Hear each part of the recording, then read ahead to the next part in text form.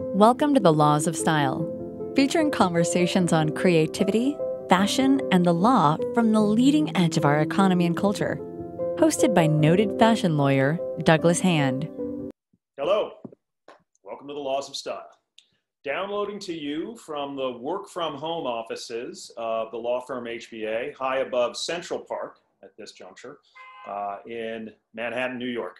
I'm your host, Douglas Hand, fashion lawyer, fashion law professor, and self-styled, well-dressed man. And I am joined today by good friend, menswear executive and industry veteran, Eric Jennings. Eric, thanks for joining this morning. It's great to be here, Doug. You, for the listeners who may not know, were head of menswear at Saks Fifth Avenue for many years.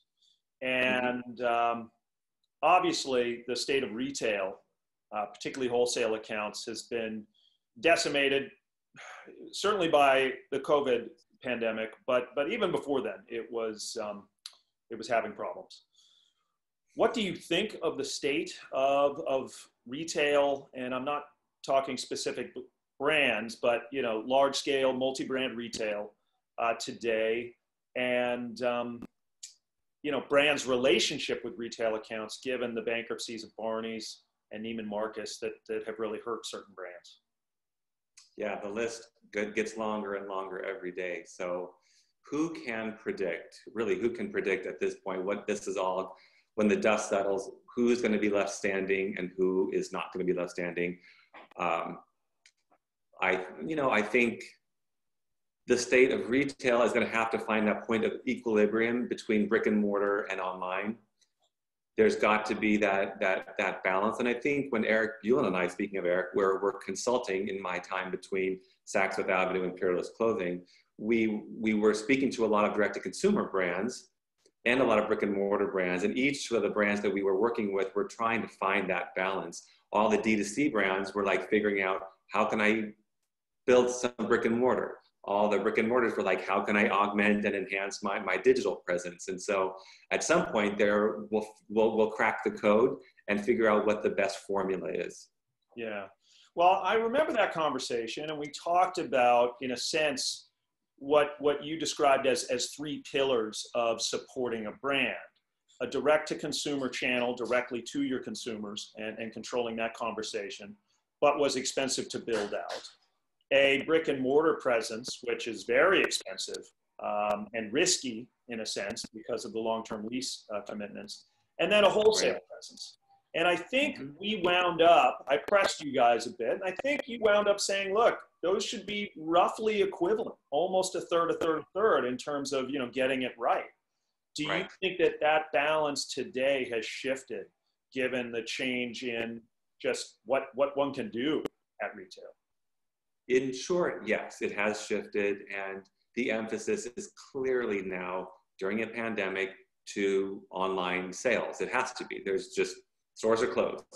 So for sure that dynamic has changed, and it is, the focus really is on online sales right now. And then as we come out of this, it's like, how can you enhance that brick and mortar? How much brick and mortar do you need? How wide do you need to be, these stores need to be across the country? Or do you need to have one amazing flagship and have that represent the essence of your brand, your values, your DNA? Yeah. And let people experience that in its fullness. And then everybody else can get a glimpse of that on your website and purchase online. So. But let's talk about your role at Peerless. So you are the creative director at Peerless, which, for those that don't know, is really just the apex of men's tailored clothing in terms of number of brands. And, I'll let you talk about quality of brands and maybe, just articulate some of them and perhaps the price points and customer segmentation that they represent. Sure. So Peerless Clothing International, 100-year-old company based in Montreal.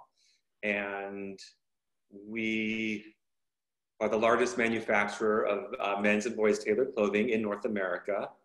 You may have heard a few of our brands like Calvin Klein, Tommy Hilfiger, Ralph Lauren, Michael Kors, Hart Shaffner Marx, DKNY, Robert Graham, Van Heusen, and then there's a whole bunch more. We do Todd Snyder's.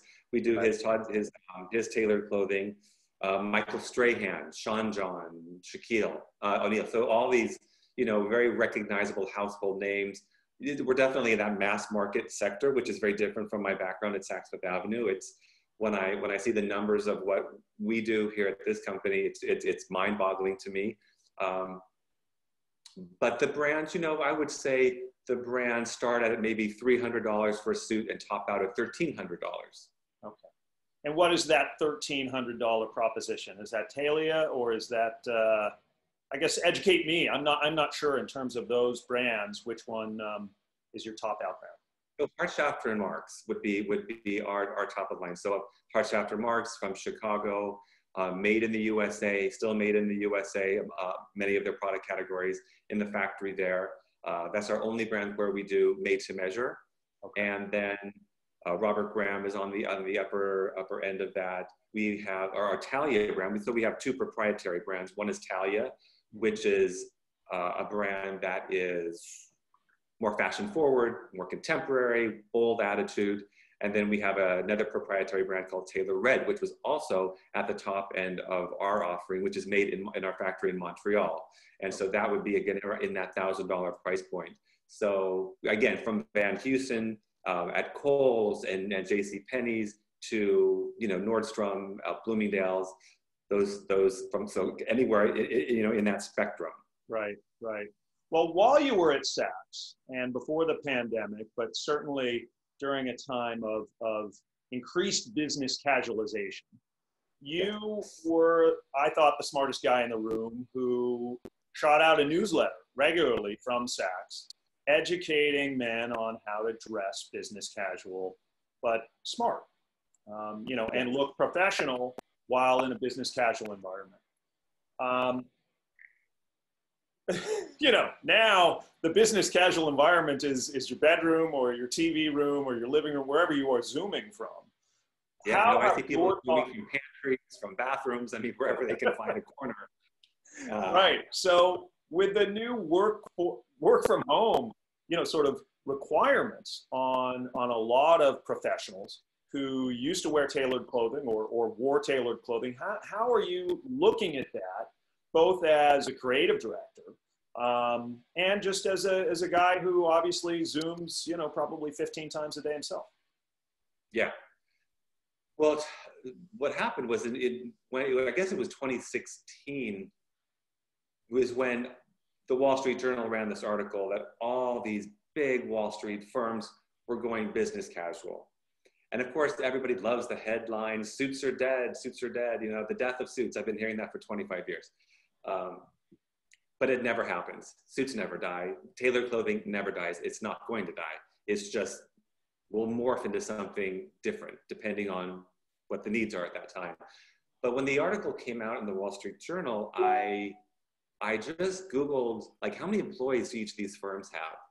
And when I added it all up, it was like, you know, let's say 1 million people. And I'm thinking, gosh, well, if 1 million people out there are now starting to dress casual, how can we help them look appropriate, put together, polished, professional, but in a way that's more casual? I think that is just as relevant today in 2020 as it was back then when the banks all went business casual.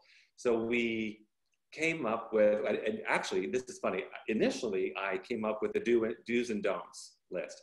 This is what you do, this is what you don't do. And we were gonna give it a try within our own, the matrix of stores. So we did all this training, I did a video, we sent out the newsletter, we did the do's and don'ts. And I remember that very first weekend was the first weekend that we were gonna let the men working in the fleet of stores across the country dress business casual, the way I had instructed them. Kind of a debacle. So we had to pump the brakes on that and rethink our messaging. And so we ended up coming out with this kind of 7-point high-level manual. It was called the New Office Manual. And again, like thinking about the new office back then and then what the new office looks like today. You know, it could be a pantry, it could be a bathroom, it could be a train, it could be an airplane, it could be you know, a cafe down the street. You know, it could be really anywhere. So how are you going to look intelligent? Are you going to look professional? What does that look like? And I think it's still something that men have a hard time with. I think women have a much easier time with it, but men struggle with it because the suit is just that easy uniform. There's not much thinking involved in a suit. Whereas when you're matching colors and matching patterns and matching, textures and weights and seasonality, you just have to factor in more things. And it's just not part of the American culture, male culture.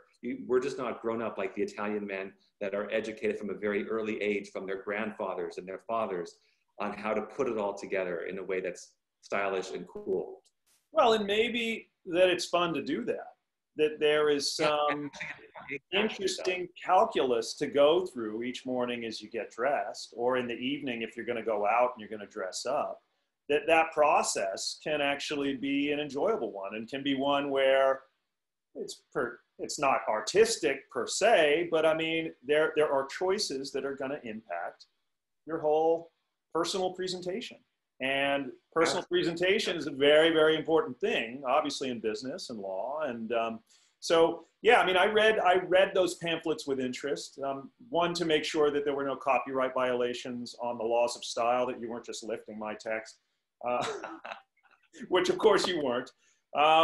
But to the laws of style, which I know you've read cover to cover, is there any one? I did a refresher last time knowing that I would be talking to you. So I did go to the appendix and reread Appendix A, the actual laws, where if you want the shorthand, of them, which one or more really resonated with you as a good guidepost for men, or just for you personally?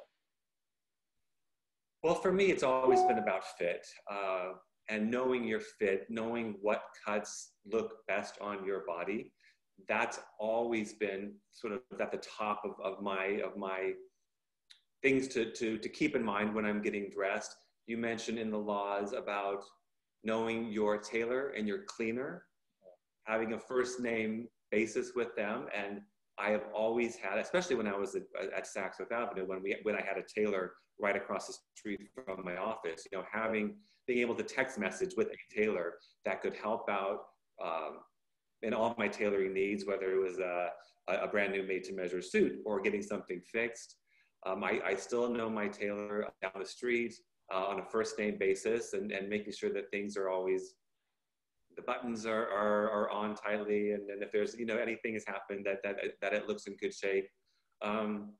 What was the other one? About taking business casual seriously. I think you said don't take business casually. Casually. Yeah. So in other words, take business casual seriously. Let's put the spin on that. Yeah. Take it seriously. When you are dressing more casually, don't look sloppy. Don't look slumpy. I think it behooves you to take it seriously because it's harder. Your suiting options are in a sense garanimals. They're going to cover 80% of your visual presentation with the same either pattern or color.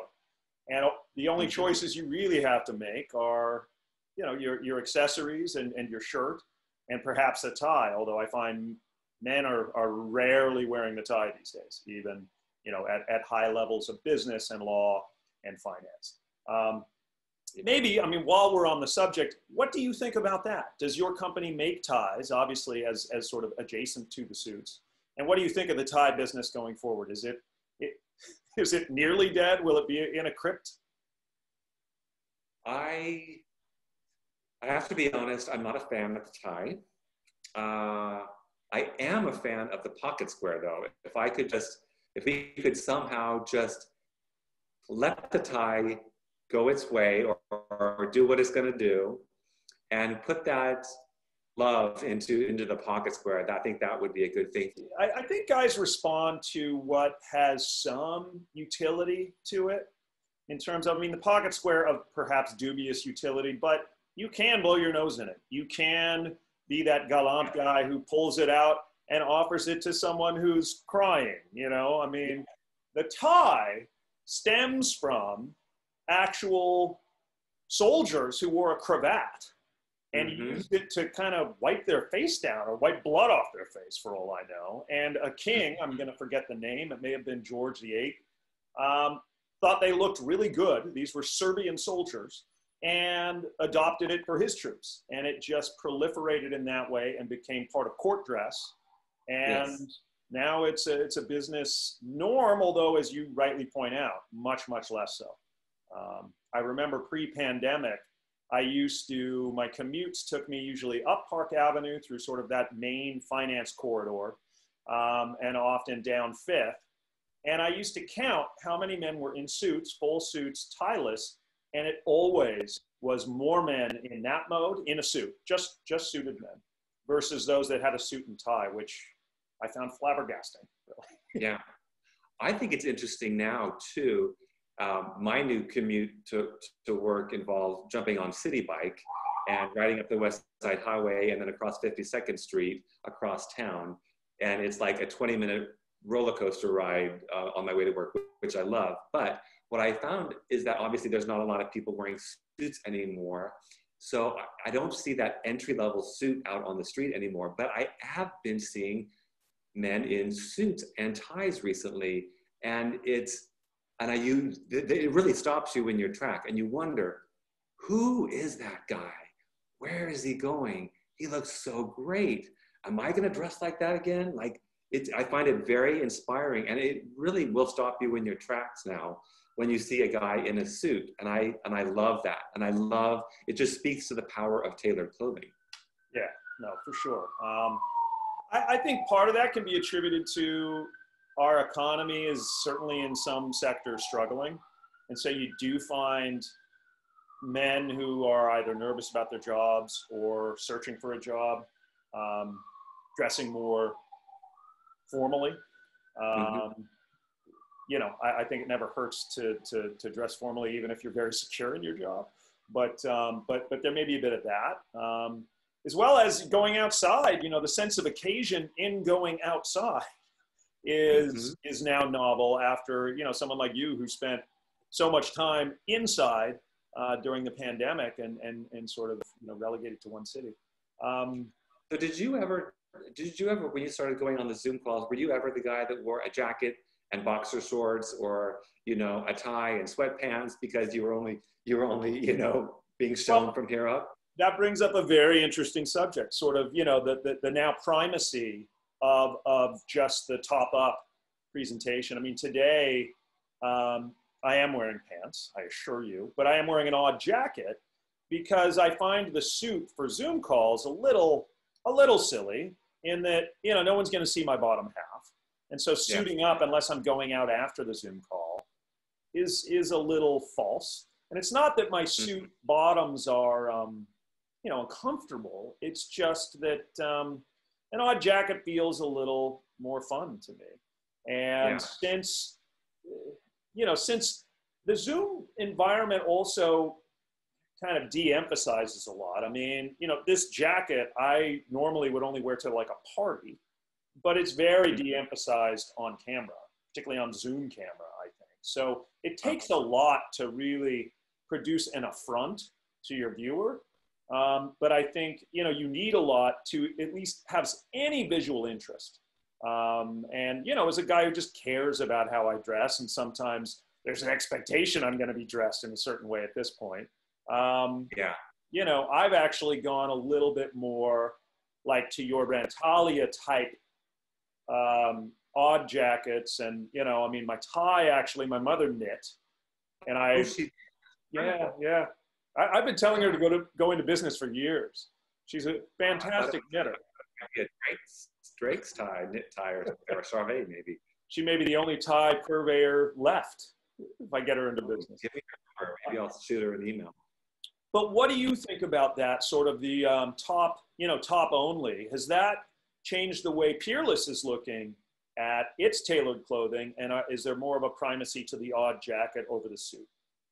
Well, what's interesting actually in our business, from what I'm hearing, is that bottoms are selling. Dress trousers are actually selling right now, which is interesting because you would think, oh, people would be wanting the top half because that's what we're showing is the top half, but actually trousers are selling.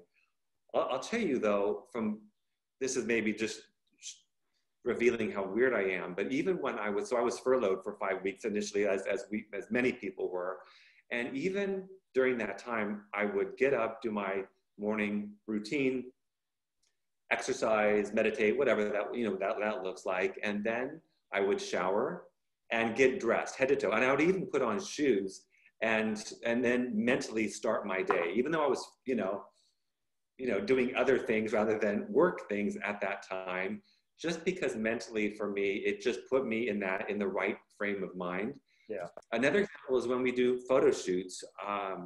A lot of time when we're shooting for .com, we're only shooting our jackets. And we have a photo studio outside my office. And when we shoot them, I would notice that they would just they would show me the looks. I would approve it, bless it, then they'd go in the room and shoot it.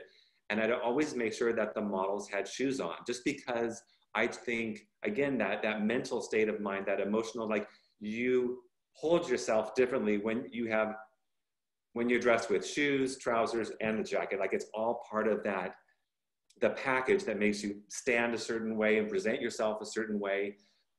So yeah, for me, it's all part of that confidence that you get when you are dressed head to toe. Yeah. Well, so you are a West Coast guy like me. Yeah. And we've been North here. You're Southern, right? I'm SoCal, and you are NoCal. I'm NoCal. Yeah. And definitely a difference there, but not so much as, sort of the California, the Northeast, right? And we've been here a long time, but, I'm always, when I do go back to California and I dress, I find it very challenging. I find it, it is so casual. Again, I'm mainly in LA, and I know San Francisco is slightly different, although with the advent of the tech industry and the primacy of that industry to that town, I might argue that San Francisco actually looks even more schlumpy than Los Angeles from time to time, because at least the film and Hollywood, they do their odd red carpet events where they do care about how they dress. But maybe just comment for me about, how you have found West Coast style versus East Coast style. I mean, you deal with it personally because you're from both coasts, but you also deal with it because you're with a global brand which sells mainly in the U.S. So let's talk let's talk SoCal, NoCal, because I was born in LA and then moved quite young to NoCal, Northern California, Bay Area. And so I have family and friends down south, and then of course I grew up in Northern California. And I would say, Southern California is a little bit more rock and roll, All Saints-y, and Northern California was much more granola, bohemian, casual. Obviously much more casual on the West Coast in general than on the East Coast. And I remember growing up in high school in the 80s. And actually, this is funny. Somebody just found a video. I used to go on this dance show, TV20, San Francisco Dance Party. And they found a video of me dancing on this show in the mid 80s. And I'm looking at what I was wearing. And I remember at the time, there was the Preppy Handbook. And I remember being obsessed with the Preppy Handbook and that whole East Coast, Northeast style. Yeah. And so there was kind of a moment in my life where I was dressing like kind of preppy from what I learned from the book, but then infusing it with like this kind of skateboard, Vans, Ocean Pacific, surfer look from Southern California, kind of a surf punk vibe, mixing that with kind of a preppy East Coast vibe. And so I kind of, as I saw this video of myself dancing like from the 1980s on a TV show, I was cracking up because I could see in my mind exactly what I was the look that I was going for. Yeah. Well, I think you've hit on what a lot of micro brands kind of have done that are successful. I think of when you mentioned that kind of convergence of styles, I thought immediately of rowing blazers, which started actually from a well-researched book from a former coxswain, Jack Carlson, who's been on the Laws of Style. And it was very specific to the rowing blazer as an item and the legacy of it, et cetera.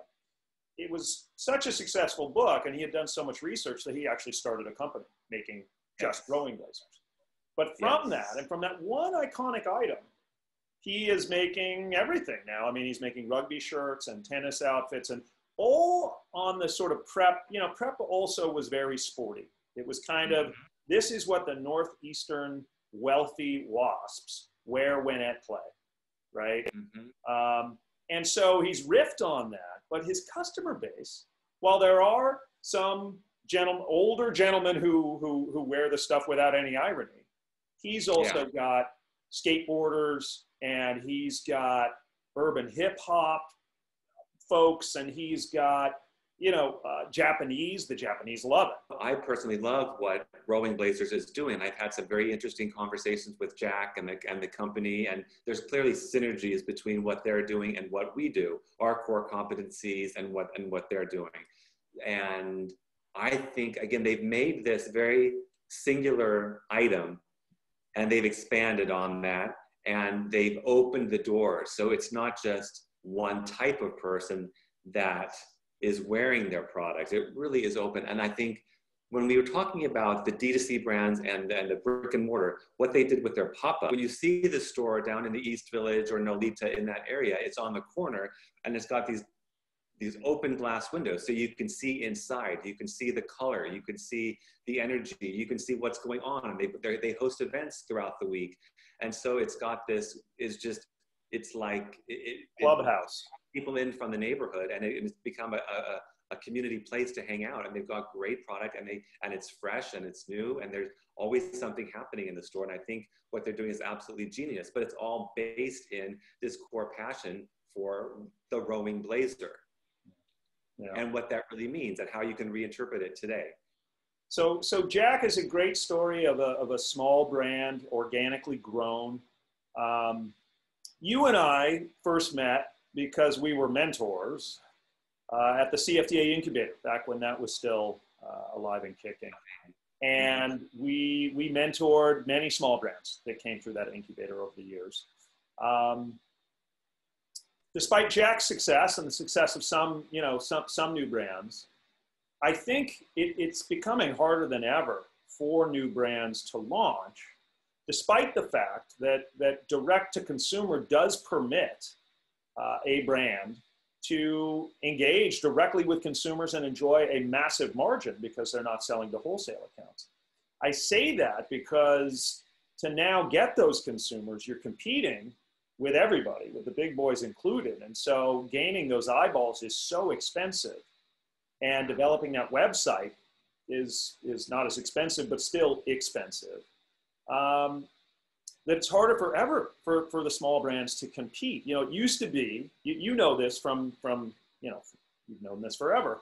If you were a successful designer and had a desirable design, even if all you had funded were the sample production of that design and you shot a lookbook, or you really scraped together and got some warehouse downtown and had a show, if the right people liked it, you'd get orders. And with those orders, with that AR, you could fund the production and actually really kind of launch as a global brand. And that's what a lot of kids did out of design school, back in the early aughts. We saw that. I don't think we are gonna see that anytime soon. But just your thoughts on that. Do you think that new brands are really going to be further and farther between, or is there a new economy that permits new brands to thrive? Well, first of all, I loved the CFDA incubator program, and I love nothing more than mentoring new brands and nurturing new brands and taking my experience working with big global brands and helping a young brand to start. And I miss those days. I actually loved speaking at your class to the students because I love the passion in their eyes and their interest and engagement in this industry. So it is difficult now for new brands to get started, and it is bloody expensive to get your brand to the top of the search, to get in front of the right eyeballs. And again, as I was consulting with a lot of D2C brands, they were all trying to figure out how much wholesale do they're like, how can I get a little wholesale business in there? And how can I find an affordable way to build a brick and mortar flagship store? It is not easy. And I know if you don't have investors with deep pockets that are going to be patient, it's very difficult, because I know a lot of brands, young brands that had an initial shot of capital in the beginning. When that dried up, they were like out the door, left on the street to defend for themselves. And that's difficult because of the way the system is set up. It's not set up to sustain and nurture new businesses over the long term. Well, one way that we've seen it, that we've seen new brands, you know, have that initial success and in some cases lasting success is the rise really of the influencer economy, if you will. Having a built-in customer base because of online success or online presence, online eyeballs is a pretty good recipe, it turns out. Is that similar to what you do with the Shaquille O'Neal line and the Strahan line? Is that sort of a branch of the same tree, or do you view those lines as different from sort of personality-backed apparel? Yeah, no, I think that having the right collaborators working together is extremely important. Having the right influencers is extremely important. I think right now, sports marketing, and I've been a big fan of sports marketing for many, many years, and have done, you know, worked with a lot of top athletes throughout the last 8 years or so. And I think it's all part of this formula of finding the right influencers, having the right partnerships, the right collaborators working together that have shared values. That's when it really works. Yeah. Well, related perhaps is the collaboration proliferation, right? The weekly spill of who's collaborating with whom to create a media moment, to create some interest, and perhaps if they're different markets being represented, to dip a toe in that market and gain some exposure in a market that one brand is not in. And hopefully for both brands, it's mutual. Do you at Peerless with any of the brands do collaborations, or is that something verboten and it's kind of the brands themselves stand alone? Well, we work very closely with the brand headquarters, whether it's a Calvin Klein partnership, which we did with Iman Shumpert, NBA All-Star, or Tim Anderson with Hart Shaffner Marx from the White Sox. You know, we're working very closely with the brand headquarters on vetting out who the right partnerships are going to be. Ultimately, they'll make that decision, and then we'll run with it and create a marketing campaign out of that. So yeah, there's definitely something that I feel like it still works very well, but it's got to be authentic. I look at going back to Rowing Blazers partnering with Fila. Thought that was a great authentic partnership. I love the partnership with Gucci and Dapper Dan. Like, how phenomenal was that? Is that partnership? And again, when it's genuine and there's a sense of shared values, then it's highly, highly effective. You know, when I joined Saks about 12 years ago, it was at the beginning of that hashtag menswear moment, the street style, Scott Schumann doing the sartorialist, doing these street style shots. And I remember those street style stars from back in the day had a very clear point of view and style. And then something happened as they got bigger and people were sort of throwing clothes their way. I found a disconnect happening where it was all of a sudden became very obvious that they weren't wearing their real clothes that they had in their closet. They were putting on somebody else's look, and it looked costumey. It didn't look genuine. It didn't look authentic, which I think are two words that get overused a bit. But then I thought, wow, they've kind of like, what's the jumping the shark? What's when you kind of yes. Yeah, Fonzie jumping the shark, like that was the end of Happy Days, right? You know? And that's kind of what happened to an extent with the influencer phenomenon. I think that's right in hashtag menswear, because, and I don't want to, as probably you and I are part of that community broadly considered, I don't want to elevate the knowledge base there, but I think it was a pretty informed group, such that when they saw, and I won't pick on Nick Wooster or anybody like that, but let's just say a Nick Wooster wearing something that they didn't think fit, and it was a promotion that they sort of called foul, whereas a Kylie Jenner or a certain other influencers, perhaps that community is not so discerning and doesn't care so much about that integrity. If she's endorsing it, she's endorsing it, and I love, love, love, love, love her, and I'll buy it. Because some influencers have really elevated to, you know, to that kind of iconic status where, you know, let's face it, in the case of, I think it's Kylie, she's a billionaire on paper, on the basis of her cosmetics line. So, but on cosmetics, I've always meant to ask, Eric, and this is not a cosmetics question, this is more of a skincare question. You know, you and I are roughly the same vintage. You know, I can see you dancing in the 80s. I probably had like Mossimo bright green shorts on, and I was dancing somewhere in the background too. Your skin, your face, you have this youthfulness that is undeniable. Is there some skincare regimen that you go through that you are comfortable sharing with the listeners? Yeah, I've always been very conscientious of my skin. To be honest with you, I think good skin does not run in my family. And I think as an impressionable young child, I saw some kind of bad skin in my family, relatives or whatnot. And so just from a young age, I was just really careful about taking care of my skin. And I went through this phase at Saks where remember that Korean skincare phenomenon with that Korean face mask, and I would use the Clarisonic, you know, and now I think there's one thing that the pandemic has done working from home is I spend a lot less time on skincare, but I do, you know, wash it, tone it, moisturize, put a sunscreen on every single day. I think honestly, I have naturally oily skin. And so. Well, but that's good. I think the scientists would tell us that's good. Yeah. And I keep on waiting for my skin to change. Like I waited for years for like the ability to grow a beard. That just never happened.